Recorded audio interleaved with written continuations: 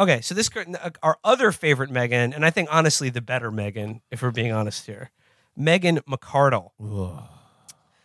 There is a high cost to making drugs more affordable for Americans. So, like, now I know, like, well, pays $120 for an eighth once. Well, I mean, it's true. Like, if people had access to medicines, some of them might not die early, and those people might end up being school shooters or Hitler or something. Mm-hmm. So, you know, that's a cost that we have to consider. So, I mean, Megan is here to tell you that, like, yes, it's become, as a public, we've become increasingly aware of the sort of ludicrous and, you know, like blackmail basically involved in the drug companies can now charge $700 for insulin or something like that. And that there's a growing dawn. Something that's been synthesized for almost 100 years. And that, you know, they abuse making. patent laws to like keep these things from being like, you know, public domain, you know, basically in perpetuity. And, you know, you may think that that's bad. And Megan's saying, you know, you may be right, but like on the other hand, what are the costs of fixing that? You know, it could be higher than you actually dying from diabetes. What if they try to make insulin generic and then they forget how to make it? I mean, you're telling me when you go to the supermarket, you want that shitty cereal that's in a bag? What if you start getting prescription drugs that are like, you know, a knockoff of Prozac? Yeah, you don't want to go into Trader Joe's and get your prep. Okay, Megan McArdle. Americans' outrage about prescription drug prices is odd in a way. What beautiful opening sentence.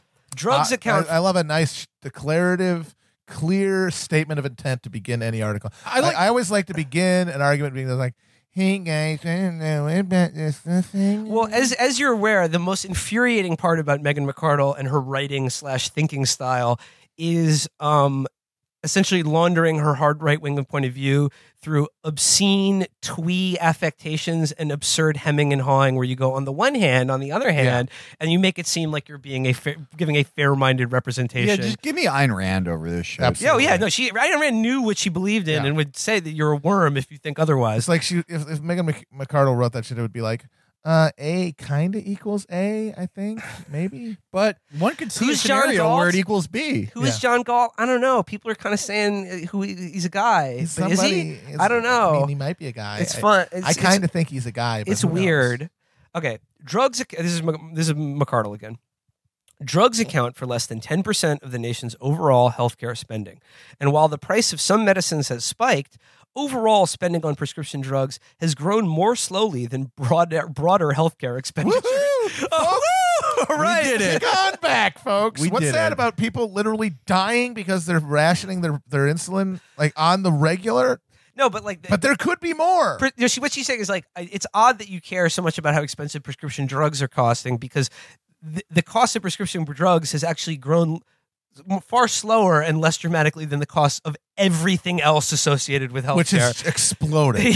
So he goes, in 2017, the increase didn't even keep up with inflation. Oh my God! Yet polls show, I guess all those people aren't dead. Yet polls show that pharmaceutical companies are one of the most hated private sector industries, below the rest of the healthcare industry, it's like and below even lawyers. What the heck? It's like this company where they say, "Hey, I need this thing to not die," and then they say $5 million, and literally, say no. If you can't afford it, we won't give it to you. It's weird. People resent that industry. How can you not like somebody who is weighing two things in two hands? One of them is like, you know, will thousands of people die because we just gouged the price on something we didn't invent? And on the other hand is like his kid going to the new school's new mime academy. How can you hate that person? This is part of Felix's ongoing war against New York's The New School. I don't know. Okay, look, I just think it's emblematic of the type of person. Everyone at the new school, their dad is all Martin Shkreli. It's a long story. So he goes, she says, that's why it's been such fertile territory for Democratic presidential candidate Senator Bernie Sanders, who in April introduced a bill to control prescription drug prices, and last week tweeted that once in the White House, he would lower the outrageously high price of prescription drugs. The idea has proven so popular that even Republicans, including Senator Rick Scott, are getting into the act. Rick Scott, by the way, if he's getting in on the act, he must have figured out a way that he can steal millions from Medicare recipients directly. Rick Scott is going to be the first senator sponsored by Big Baller brand. He's a big baller. Which isn't really surprising at all. Is it, Megan? Drugs may be a small part of our healthcare spending, but it's the cost that we're most directly exposed to month after month. So it's a big part. Yeah. Fucking idiot. Moreover, it's easy to directly compare U.S. prices with much lower prices in, say, Canada. Yeah, another comparable, like industrialized first world nation that's literally we share a border with, that is in every way it's like America. That like for some reason their drugs cost a fraction of what we do, and the people literally organize caravans to go north of the border to get fucking drugs. Honestly, Megan would like to build a wall, but on the Canadian border, so Americans can't steal prescription drugs from Canada. So he goes, Americans think the difference is unfair because it is. And yet, Americans arguably get a pretty good deal from all this overspending. What they get? New drugs. Okay? You mean like that shit for like make your eyelids just thicker? So like that? New drugs. We get new drugs. The oversized profits that 15 different types of boner pill. The oversized profits that pharmaceutical companies collect in the United States encourage them to do lots of research and development in the hope of earning more of those sweet, sweet returns. Again, more of her fucking unbearably tweety. You're writing. He writes like a fucking high schooler. Doesn't she have any editors who are like, "This isn't cute or funny, Megan. It's actually grotesque." And it's really good in there. She says encourages them. Those sweet, sweet returns. And wait, one more sentence. The rest of the world essentially free rides on Americans' willingness to pay more. Okay. Willingness to pay more. Our willingness to pay. Nobody asked us. Yeah. If given the choice, we would actually like to pay less, and that's what this article you're trying to argue. You're trying to talk us out of. Yeah. In Megan's ideal world, we all would be willing to pay whatever prescription drug. Those hardworking pharmaceutical reps, they deserve every penny. Okay. What's so stunning about this? They gave me a slightly different type of fucking statin. Is Megan makes a shitload of money, right? I mean, I assume she has like a pretty good salary writing for the Washington Post.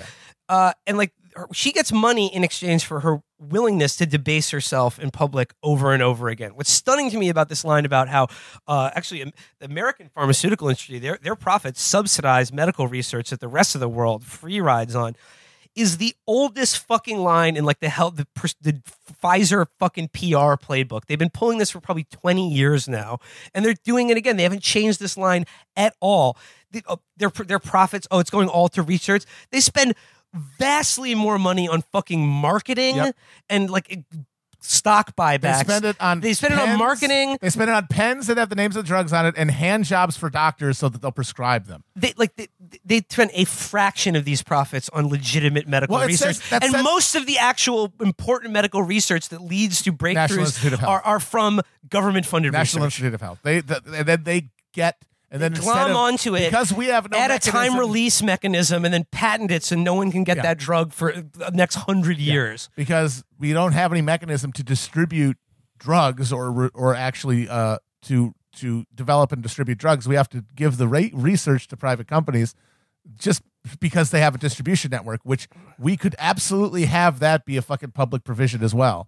Megan continues here. And the thing she says, I just wanted to say it. She goes, it encourages them to put the money into research. Well, it's obviously not the case. Well, beyond that, it's like you're just saying that. Like there's no support there. You're saying, well, logically it would. It's the same argument when they say, oh, you cut taxes on rich people, then they're going to put it back into their companies in the form of investment, and that'll mean more jobs. We know they don't do that. We know for a fact they don't do that. But it sounds like something you would do if you were in that position. So you think, yeah, you're right, they do that. But we know they don't do that because also her premise that their money comes from like the next big like life-saving drug. No, their money comes from slight variations on existing drugs. And addicting the nation to opiates. Yes. And buying old patents and jacking up the fucking price. Yeah. This is what I mean. Like Megan, this is what you're taught. What Megan and other fucking reptiles like her are taught at like the Koch brothers Institute for Humane Studies and these journalism programs to get you placed in somewhere like the Washington Post so you can just regurgitate these ludicrous like PR bromides from private industry. What you learn there is how to like anesthetize any sense of shame or feelings that like you're a bad person. Like this is what I said, Megan gets paid to embarrass herself in public because she doesn't care she doesn't give a fuck what she says. Doesn't care at all what comes out of her mouth. She just knows that she has to do it. She's just thinking about that Williams-Sonoma catalog. She's thinking about putting another fucking gewgaw in her goddamn kitchen. So she goes on here. She is Lydia Rodarte Quayle. She goes on here. If the United States enacted European-style price controls on drugs, less of that research would be done. and that would mean real losses to human welfare. In recent years, drug companies have offered, among other things, a cure for hepatitis C, a treatment for drug-resistant epilepsy, a near-miraculous remission rates for previously terminal cancers. Okay, they invented all those things? Good, let's make it public domain and have it so that everyone can have access to these new wonderful life-saving drugs. And once again, I want to see the fucking work on where the goddamn research for these comes from, because just because Pfizer patents it or sells it to you or puts a commercial out does not mean that they did the fucking research that made that happen. She goes, the argument is a familiar one, though, and advocates for some form of price controls already have rejoinders. Probably the most frequently heard is that drug companies can keep research investment high by cutting in other areas such as marketing, dividends, and stock buybacks, and boo-hoo if the shareholders don't like it. Again, that's literally what I just said. So she says the advocate's solution is simple, appealing, and wrong. It fundamentally misunderstands the nature of the drug pricing issue, which is not a budget problem, but an investment problem. A budget problem is what it sounds like. It's how you match outflow to inflow. If your salary drops by a third, you start cutting expenses until you've eliminated the deficit. Farewell vacation, and it may come time to sell one of those cars. But investments are about how you make your income grow. Imagine that you're deciding whether to go into business for yourself. It doesn't really matter what sort of business, but since Tuesday was National Roast Leg of Lamb Day, let's say you want to open a sheep farm. I don't know what the fuck she's talking about here. Here's a good thing. You start with a simple, defensible moral principle, which is that no one should die in the richest nation on earth because they can't afford insulin, a drug that's been extant for 70 years now.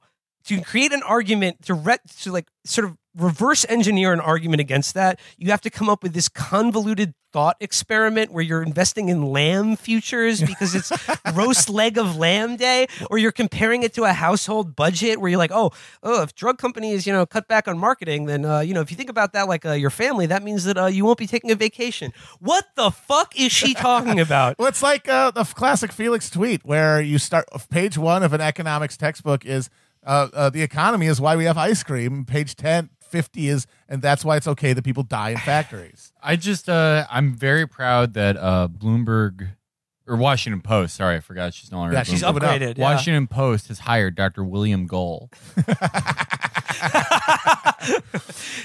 Prescription drug prices. It was the Jews were the ones who were responsible. The Jews are ones not be blamed for nothing. Yeah. But no, she's like leading a trail of breadcrumbs into the enchanted forest, so you could just get lost there forever. Being like, well, yeah, if I want to get a lamb farm, okay, and then what about that extra? What about the car payment? And by the end of it, you just don't even know what your name is. But she goes on here. She says, do you still open the sheep farm? Shut up! You can cut the budget and maybe still eke out a living. Oh, God. When you're making a new investment, I'm reading this whole thing. I'm reading this whole thing. You could cut the budget and maybe still eke out a living. But when you're making a new investment, the question isn't, how can I make my income match my expenses? But is this the best use of my time and money? Most of us want to do more than eke out a living. If government squeezes the profit out of a business, we're not going to go into that business. We'll do something else. That's how pharmaceutical firms think about research and development, not as something they must do, which they will support by economizing elsewhere, but as something they would like to do if the investment pays better than doing something else, such as executing stock buybacks.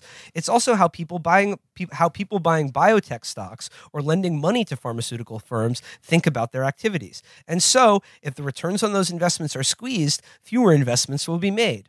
It's almost like the fucking profit motive is in direct conflict with human welfare. How about we just nationalize all pharmaceutical firms and run them as public concerns? Oh, wait a minute. No, because the only thing that makes people develop new medicines is profit motive. Those scientists in those labs at the National Institute of Health, they've got dollar signs in their head, which is, of course, why fucking Cuba, which has a totally nationalized healthcare system and is also an impoverished island under fucking economic embargo for 60 years, cured cancer or cured AIDS in fetuses and has a fucking a cancer vaccine.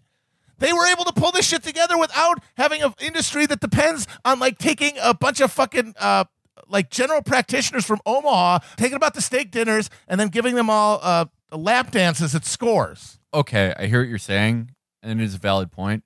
But imagine, if you will, it was enchilada night at your house. But someone made a little oopsie daisy and forgot to buy the soft taco shells. Now, you could make it with hard taco shells, but if my husband, who hasn't made eye contact with me in 6 months, he forgot where I put my $35,000 tortilla maker. Then I just have to completely pointlessly meander through life at the behest of the Bohemian Grove and reptilians. And then I just die a pointless existence, having never really been loved or loved anyone. And then you can't get your enchiladas. But there's a fundamental conflict. Like, she's framing this of the profit motive is what gives people the incentive to do life-saving work. And we've already pointed out that that's not necessarily true. The Cuban healthcare system comes out with amazing life-saving innovations on a shoestring fucking budget with no profit motive. The guy who created the polio vaccine he gave it away. Copyright on it. He gave it away. The guy who synthesized insulin, too, also gave it away. He didn't say, I want one day for the disgusting slug daughter of Joe Manchin to be able to buy 16 fucking below-ground pools on a recently mountaintop removed hill in fucking West Virginia. But I think a good example that is even more trenchant to how this is a fundamentally incorrect argument. This idea that profit is what saves lives in the medical world is, people might know this or not, but we are on the verge of getting a epidemic of antibiotic resistant bacteria that could decimate the human population, because bacteria have over the last couple of generations grown increasingly resistant to existing antibiotics. Antibiotics are becoming less and less effective at stopping infections. We talked about this with Lee Phillips. It basically means that not only are most medical surgeries would be impossible without antibiotics, but very simple things like catheters would also be impossible without antibiotics. And the pharmaceutical industry is not doing anything about it because there's no money in it. Nope. So this is a case where the profit motive is literally incentivizing Apocalypse. Yes. Well, it's incentivizing us allowing everyone to die of antibiotic-resistant bacteria. Looks like guys who don't Swiffer their floor are looking pretty smart right now. Last paragraph. Oh, thank God. There's a reasonable argument, of course, that Americans should be willing to forsake pharmaceutical research to make current drugs more affordable. But before going that route, everyone needs to be clear on what sort of decision is being made. Otherwise, it's all too likely that cutting drug prices now in the name of easing people's budgets will mean later discovering that we inadvertently sacrificed the life-saving investments of the future. Okay, we've talked about why that's bullshit and why her premise is wrong, but right there where she says, what does she say? We're doing it in the name of what about the budgets? Otherwise, it's all too likely that cutting drug prices now in the name of easing people's budgets. That's it. There you go. That's what prescription drug prices mean to Megan McArdle. Oh, I might have to not get that rice enema machine that I was going to get instead of literal life or death for millions of people, which we know for a fact it is. How many fucking times have you seen a story about somebody who rations their fucking insulin until they die because they haven't been getting consistent treatment for their diabetes? That happens all the fucking time, and people never even get prescriptions filled that they have been prescribed for them because they can't afford it, and then they die. We know that people are literally dying over this. It's not about whether or not you're going to... and she tips her hand, too, and she says, well, it's like a household budget. If you cut here, you might not be able to take that vacation, or you might have to sell that second car. Just, that's her baseline, is somebody who's going to fucking... going to Aspen and has 3 cars in the fucking garage, and whose household budget is just this vast array of expenses that she can slowly winnow down in the case of an economic downturn, instead of what it is for most people, which is a fucking razor's edge of life and death, and a thing like a spike in the cost of a prescription is why you die. It's why you die, or it's why you can't do something else that's vastly important to your life and that leaves you completely fucked somewhere else. I mean, again, the question that's being posed is not one about budgets. Is, if you have X, how much money would you pay to keep living? How much money would you pay to keep your foot? How much money would you pay to have a livable quality of life? This is the question that our health insurance and prescription drugs in America in a privatized system asks people every day. To Megan, because I don't think she's a human being. Not really. I don't know, not really a human. She's a really strong argument for the David Icke theory. Yeah.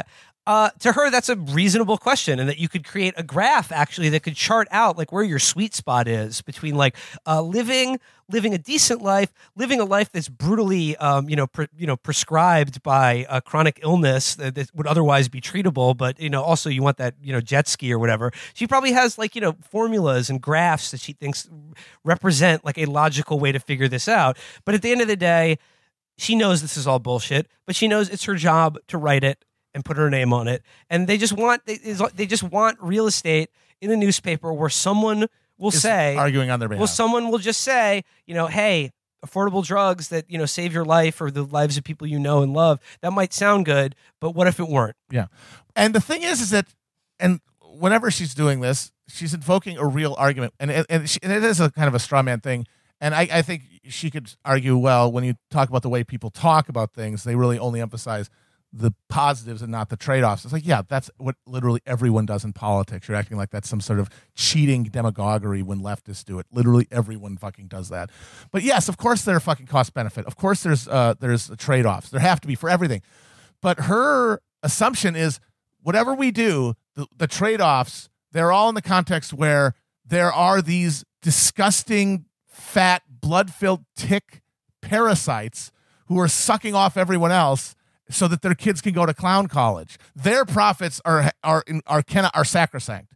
Like whatever we're doing in terms of trading off a bloated, disgusting corporate sector of capitalist profiteers, that's built in. That can't go anywhere. Like Joe Manchin, shithead daughter, all the Sacklers, they have to be kept whole. They cannot lose their standard of living. They cannot lose their 15th yacht. Not even their standard of living. They can't even take a minor haircut. Nothing. They can't lose anything. Yeah. And that, I just think that's a very faulty assumption, to say the least. And it's funny how she doesn't, and she never really puts it that way, of course, because nobody would accept it. But like, look at that article. She's talking about the incentive to produce. Well, who makes the money? It's not the guys who make the fucking disease-changing drugs. It's the guys who sell them. It's the fucking companies that sell them that make the money. The people who actually do the life-saving research, they cannot be motivated by the thought of, oh my God, I'm going to be a billionaire, because they never become billionaires. Their fucking bosses do. And like so much of like economic theory, like the way, I mean, like when I say Megan isn't human, I would say like most of the economics profession, like as a discipline, is also deeply inhuman in that it's this weird overlap with like evolutionary biology where they assume individual human beings are these like just rational computing machines that are always making decisions based on their like genetic outcome. And they generally they think like altruism generally doesn't exist, or it only extends so far as like your immediate blood group, and that everyone is capable of making these choices like a computer, like nodes and kind of an algorithm, which just based on any human experience outside of the realm of economics is untrue. Yes. And here's the thing, economics creates that world by which we literally are all competing with one another to fucking like, my getting prescription drugs comes at the expense of everyone else, or like things like that, where it makes this robotic, inhuman world. It's like a self-fulfilling prophecy. And here's the other way that it's bullshit. The assumption there is everyone is motivated by personal interest, and not even that, specifically financial capitalist financial interest, investment. And that's why people create life-saving drugs. Well, as we've said, the people who actually create life-saving drugs are scientists and doctors. And I could say categorically, they are not motivated by becoming billionaires. Why? Because they became scientists instead of becoming pharmaceutical executives. If they cared about money, they wouldn't have that job. They would have the job in the fucking C-suites. So clearly there are people in the world who want to help other people. And capitalism exists. It's supposed to be the thing that directs resources, right?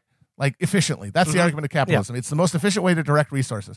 And that might have some validity in certain like consumer markets, but in something as vital and as inelastic as fucking healthcare and medicine, it's simply not true. We know where the resources should go. We know what we need to do.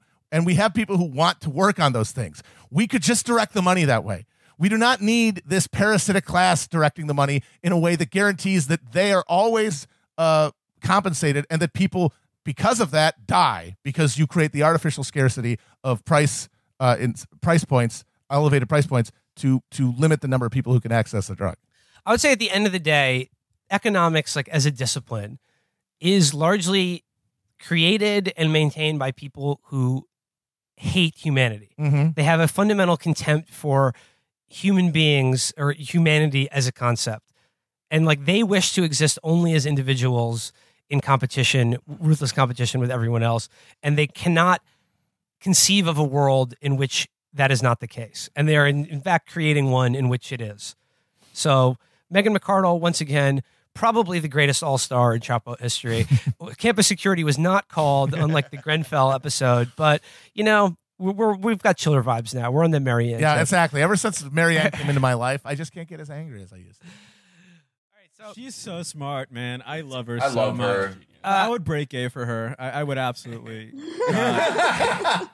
I want her to slam her cheeks in my face and like break my nose. Jesus. To begin with, though, I should point out that like I should preface this by saying Megan started out by talking about how her own elderly father has been ejected from his like nursing home without any testing, and that like he like has had the coronavirus or something, and the nursing home isn't telling. What, like he was bounced? Like he was feeling people up and got thrown out? He got 86. Shit, hold on. Sir, you've played too much ska on the jukebox. No, so here's the context. She says, I, at elevated risk for dying of COVID, am now locked into a house with a COVID positive patient because his nursing home discharged him without retesting. If you are among those who keep saying the risk of COVID is low, I invite you to come over. We need help moving furniture. Please take care of my father, someone, please. I can't stand now. So, I mean, I you know, obviously that's a tough situation to be in for Megan, but I'm sort of surprised that she isn't coming at this with her usual sort of like contrarian, askew glance at the world, which is like at one level, it's like, yeah, it seems like that nursing home is behaving irresponsibly. But, you know, I mean, they have responsibilities to the shareholders of the nursing home corporation. And like, would she prefer that there just not be nursing homes? Maybe Like, she's looking at it from the wrong angle. I mean, like, could he operate like a KitchenAid? Is there a way that he could like use all of her kitchen gadgets? Maybe he'd be more valuable on the streets. You know, he could get a broom, start sweeping up some of the garbage out there. You know, you never know. And also, like, you know, I mean, obviously a lot of people are dying of coronavirus, but like, you know, I take Megan seriously. So like, I know for a fact that maybe we shouldn't, the risk is actually low because there's a good chance they could have died of, you know, anything else independent of the coronavirus. Like if it never happened, like, you know, they could have got hit by a car, stung by a, you know, hornet's nest.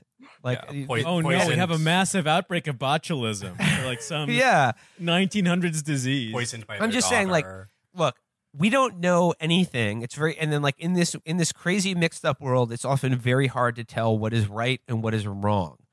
And you know, so I'm just saying, I'm a little surprised Megan is taking this tack, but I'm more surprised with the tack she takes here, where she shares this thought: this is not a scientific assessment, just an idle speculation. I'm glad she prefaces. I'm glad she uses that qualifier to bring this up. She's just spinning her wheels, you know. Yeah. She's just blasting you out. So you There's guys, there's no bad ideas in brainstorming. Don't keep yourself down, her. Queen. You're a genius. Please. She is. DM me. I feel about her like I feel like about like guys feel about Mariah Carey now. Like compared to like Go on. like following fucking the zero quality Zeke Emanuel with it. Like I love her because she's never succeeded at anything. Yeah. She sucks at everything. Like even like her marriage like sucks. But she's like every day she goes out there and she's like, what if the thing killing people with coronavirus was that they were cursed by a wizard? He's writing her articles. I love her. This is like she's like the non-practicing Catholic version of the Emmanuels. Like, like that transposed into like, oh, you learned about Jesus or whatever in grade school and then like never followed up. Yeah, so good. So she goes here, you know, please take it in that light, the light of idle speculation. But she says here, looking at all the infections at choir practice, soccer games, restaurants, etc., what if one big problem is noise? This would also help explain I love her. why NYC happened so fast. Okay. Continuing. Interesting. Would like to know more. And she says here, as I say, this is completely idle speculation. I am just noodling what policy recommendations might come out of a discovery that noise spreads COVID. Do we redesign restaurants to be like those 1950s places with drapery everywhere instead of cool industrial vibe? Does noise pollution become a bigger priority? And then she says, sorry, to be clear, noise is a problem because when it is noisy, people raise their voices to be heard, which facilitates droplet transmission. I'm not suggesting that, like, noise gives you COVID. She's like, do we invest billions into tin cans connected by a string, place them at every table in restaurants so people can... This is why I love her, is because, like, she's one of the, like, most articles we read, it just, like, no one's even fucking trying. They're just droning along on the keyboard until they get their paycheck. But McArdle is special. But, so, like, a couple of her. people tried to test this theory here, and she had answers for everything. I like, though, that, by the way, She always does. one of the things that I really like about this is that she continually tries to bring whatever is going on into her wheelhouse. Like, she has kind of an inductive reasoning way of thinking where she's like, look, I'm not like a medical science person, but you know what? Curtains. What about curtains? Well, if curtains are the solution, maybe I'm the girl to write a column about it. Yeah, and again, just like with all these people, like with, Larry Summers or the scientist who wants people to die at 75, go ahead, be the first one, Megan. Shut the fuck up. Never talk again. Like, just go for it, please. Yeah. To a woman with a Crate and Barrel catalog, like every problem just requires curtains. Yeah. Megan, do not listen to him. You're a fucking queen. Don't try to fit in a world where you were born to stand out. I love you. So, like I said, like a few people tested this theorem here, and the first one is, I love this, an account just titled "Marketplace Fairness." Yes. It says That's my alt, sorry. It says You have so many. they say here, nursing homes aren't exactly raucous, noisy places. I'd probably delete this one, but you know what? Like they did an attack, counterattack. Senior citizens, however, are often hard of hearing, so people stand close to them and talk real loud. Boom. Hold that. Gra-ta-ta-ta. Damn. This is Clap back. Ether. Clap back of the years. Sis spilled. I get now why Felix loves her. Anytime you point Korean the out way that that Felix says something ridiculous, he is able to argue how it is. How, like, well, trains are a kind of architecture. Like, this is Megan has the same thing, and she's got that touche energy where she's just, She needs to, like, join the circus or something. Like, I really just feel like her talents are just, like, being wasted. She's really good at thinking on her feet. Yeah. I love her. So here's the best one though. Like I thought, like, so another guy says, but funerals are also big spreaders, and they are quiet and solemn. Good point. Let's hear the riposte. Depends on the culture. The funeral itself may be Yeah. the funeral like shivas. the funeral itself may be solemn, or there may be a lot of singing, etc. And the after party can be very crowded, social, etc. This is Megan doing anti-Irish Goddamn. bigotry. She is against Irish wakes. She's trying to say that getting drunk and spitting whiskey into your uncle's mouth is some kind of super spreader behavior. And I would really appreciate it if she deleted that one, Chief. Yo, we got to deplatform her. And also, I like the could noise be the killer. I have to credit Jacob Bacharach with this one, but she has reverse engineered the probably the least successful David Lynch alteration to the Dune narrative, which of course is the invention of the killing word and the weirding way, with the yes. Yeah. When Megan was a child, her mom came into her room with a typewriter. No woman-born child has ever written an article this shitty. So there you She go. rocks. Just stop washing your hands, but please whisper in public. If we're gonna get on top of this thing, let's just use your library voice, people. Before we wrap things up today, we did want to check in with you. We've been talking about the merging of sports morons and political morons, and this is the perfect topic, the perfect author. Wouldn't you know it? Friend of the show, McArdle, registered a take in the Washington Post called "A Defense of Roger Goodell." That I would be remiss without getting your thoughts on. I just like to point out that she actually plagiarized that for me. I wrote an article in defense of Roger Goodell like 4 years ago. So just from the get-go, I like it a lot because it's my own take that she's recycling. I haven't read this. I'm going to just make a shot in the dark guess. Does she start off by saying, bear in mind, I don't watch football or know anything about sports, but it seems to me that this is how things should go. Not quite. Because I can't believe she's a football fan. I mean, maybe she is. I don't know. I don't know what any of these ghouls like. I mean, when I think of Megan McArdle, I honestly just imagine her standing stock still in her incredibly well-appointed kitchen, just staring at the wall. All right, let's dive into to McArdle's defense of Roger Goodell. So she begins by writing, "Whatever you think of Roger Goodell, commissioner of the National Football League, you should recognize that he's trying to solve a genuinely hard problem, or rather two hard problems. On one hand, he's trying to maximize the audience for NFL games. At the same time, he's also trying to negotiate the same fraught racial politics that our nation has been struggling with for centuries, but in miniature and in prime time." So those are the two problems he's trying to solve. Nearly 70% of NFL players are black. Why wouldn't those players want to use their privileged position to highlight one of the most pressing problems facing their community today? But the last time the Nielsen Year in Sports report broke down the numbers in 2013, football viewership was 15% black, but 77% white. Only 35% of whites are sympathetic to the Black Lives Matter movement, which seems a reasonable proxy for their sympathy for the kind of in-your-face protests that refusing to stand for the national anthem It's represents. totally in my face.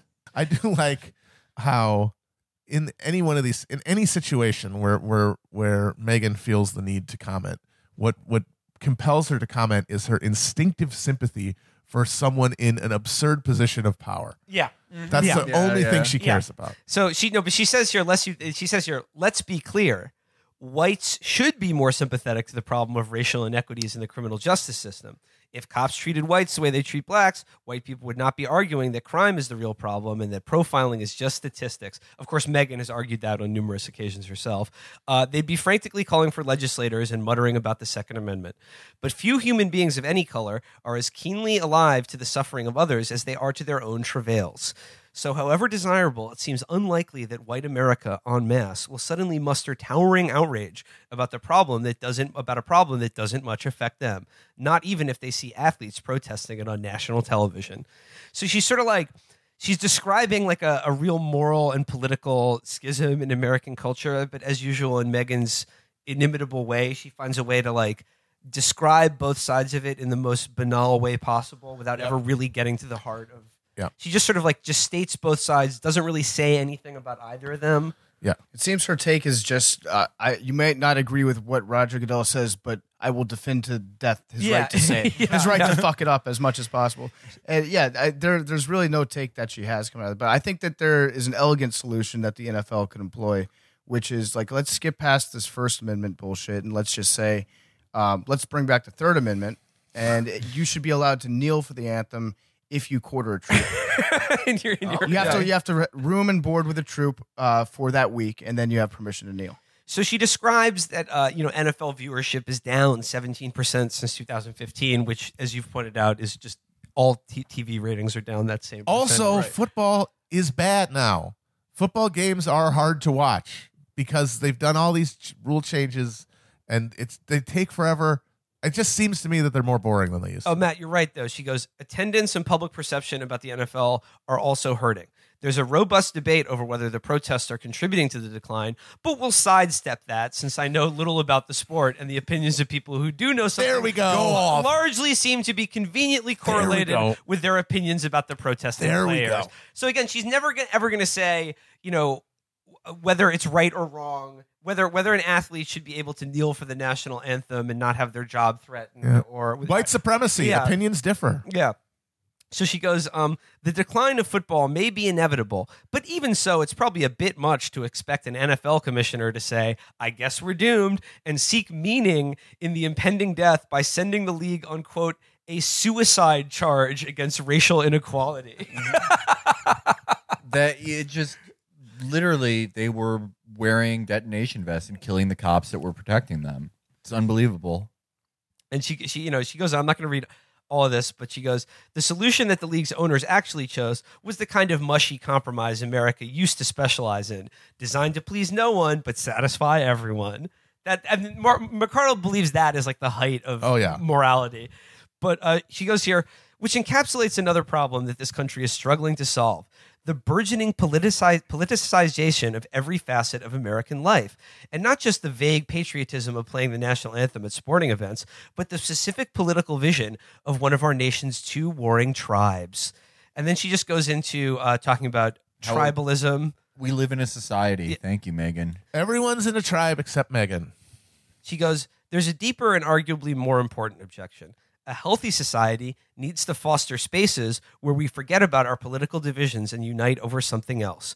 Without those spaces, we don't have the common reservoir of goodwill, of shared identity from which durable political change must ultimately be forged. So what she's saying here is NFL players or any black person concerned about the way the cops treat them, you're going to have to take the L on this one, at least as far as football goes. Because it's a space that we all need to come together in. And as you said, Matt, if they really wanted to be apolitical, how about just cut out the fucking national anthem? Yeah, how about we don't have a fucking caravan of Bradley fighting vehicles doing donuts in the fucking field before the game? Don't you take away my flyover. Don't you do it. I mean, like, most entertainment that people consume is devoid of politics. Like, that's the dumbest thing about this take. Like, if you broke it down by age, like, you would find... By my rough estimate, there's about like 2 million, maybe, probably less than that, people in all combined American media markets who want to consume like cable news all the time. But the rest of it, which is like Jake Paul, professional Overwatch, Takeshi 69, these are all apolitical things. Whatever like network show people like, that's called like, you know, The Nanny's Wife or whatever the fuck people like. It's all totally apolitical. It is taking a belt sander to your brain. You feel very nice. Nothing. Most people don't care about politics. Most people don't vote. What Megan is doing here is creating equivalency between Kaepernick or any politically active African American athlete who wants to use their platform to highlight the injustices in America's judicial and policing, and someone who gets insanely mad because for 10 seconds at the beginning of their weekly wing and beer fest, they have to look at someone who disagrees with them. Like she's saying like that is like equally intolerant, or like that's equal hostility. Hostility. You're being hostile to the fucking corn-fed rube racists who make up the NFL fan base. She says most people don't want to immerse ourselves in politics 24/7. In fact, most people can't stand it. But like she's saying like it's 10 seconds, it's 5 seconds. And most people never watched it before this. People and Kaepernick was doing it for a while and nobody even noticed. Right. At first he was like sitting on the sidelines. Yeah. He wasn't even kneeling. And then I guess he talked to maybe Nate Boyer or one of the former military guys that was in the NFL. And they said, hey, how about you kneel? And so now he kneels like it's a recommendation from a real live actual troop that said, hey, just kneel. That's not disrespectful. And so now he kneels. But now that's a bigger problem. Well, because it's anything that questions the order is disrespectful because it's a threat. You're threatening my man cave. You're threatening the sanctity of my fucking meatneck existence, and therefore I'm violently angry at you. But what the NFL is dealing with really, and if she wasn't a pinhead, she'd recognize this, is it's the double-edged sword of monopoly. This is the same thing that Facebook is dealing with, and Twitter is that the idea that, well, people can do what they want. It doesn't hold sand if you are a hegemonic thing. Like Facebook is essentially a monopoly, right? And in terms of sports, when you talk about like the most popular sport, it is NFL by a vast amount. And there's no other football leagues They have an anti-monopoly exemption that allows them to be this absolute market bestriding colossus. And what that does is then you've created a totality where people want to feel represented because they have nowhere else to go. Like if they're on Facebook, there's no alternative to Facebook. If they want to watch football, there's no alternative to the NFL. So everyone needs to feel like they're being represented in it. Hey, Vince McMahon, where are you? The XFL 2020. Yeah. See, they're talking about that, and he was going to bring it back as like the troop football alternative. League, yeah. And that's going to be awesome. Like landmines that will blow up if you kneel on the field during the national anthem, that kind of thing. Every half you have the national anthem. Actually, no. After every touchdown, you have the national anthem.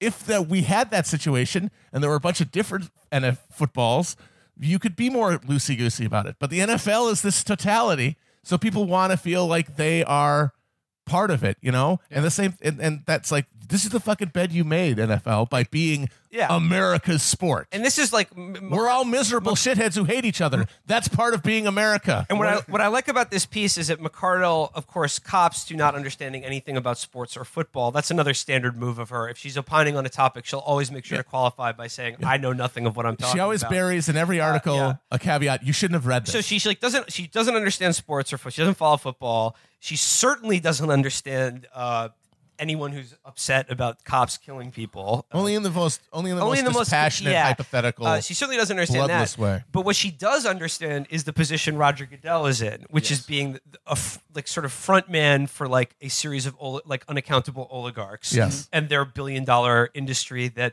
literally grinds the lives of black people into grist and money for them. Yeah, turns their brains into soup. So the thesis for this article is, hey, just knock it off with Roger Goodell. He's, he sucks. He makes bad decisions, but you shouldn't be mean to people. He's doing his best. Yeah, Literally. Roger Goodell is doing his best. The problem is that his best is really, really fucking bad.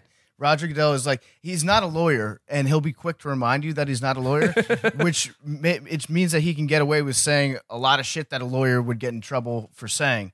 And his other technique, besides like this convoluted legal mumbo jumbo that he puts out, is to just issue statements that are so boring that you fall asleep after the second sentence. A typical Roger Goodell statement will be, the NFL is certainly observing and taking in all sides of this issue, and we are implementing certain protocols for pregame behavior that will ensure a continued success for game day experience for all of our fans. And it's like you just want to fucking die, and you don't care what else he says at the end of that statement. He could throw in Mein Kampf in the second paragraph, and nobody would ever get to it.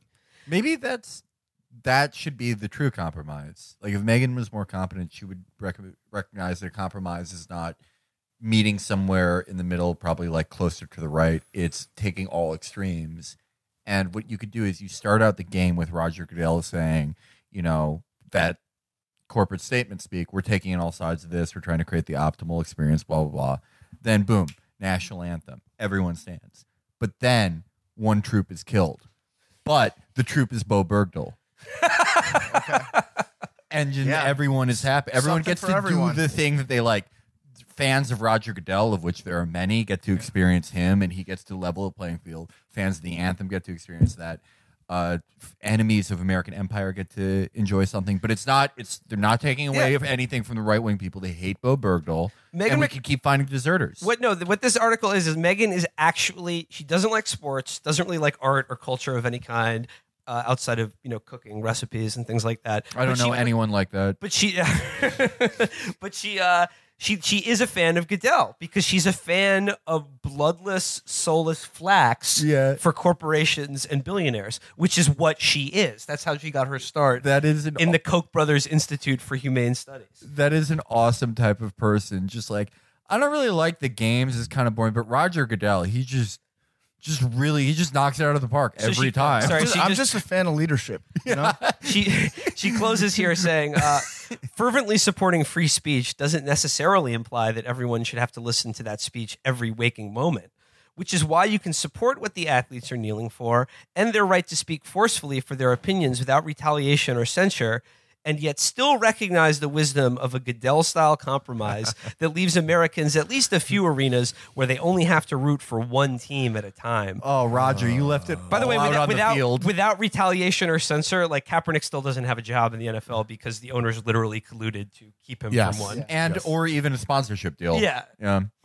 Hey, so Roger Goodell, Player of the Year, though. He left it all at the field to keep the NFL apolitical. Real blue collar commissioner. he just shows up there. He comes to commish every day. He's the first guy in his office, last guy to leave his office every day. Real ham and eggs type of commissioner. Yeah, he's not one of those showboats and that you'd get in other leagues, guys like Bud Selig, like flashy, sexy players like Bart Giamatti. Kennesaw Mountain Landis. Well, I think that about does it for this week. Thanks, everybody, for joining us. Thank you so much for letting us share our takes with you, sir. Yeah, it's been a pleasure. Cheers, everybody. Bye-bye. Till next time. We should, I mean, I don't know why we're plugging it because it's a significantly more successful show than ours, but part of my take on iTunes, Stitcher, check them out. Do you want me to plug your show on your show? For Yeah, all my listeners that are listening to. Okay, hey, check out Chapo Trap House and buy their fucking book. Thank you. Perfect. Thank you. Awesome. Jack, I don't care if I never get back. Let me root for the home team. If they don't win, it's a shame. For it's 1, 2,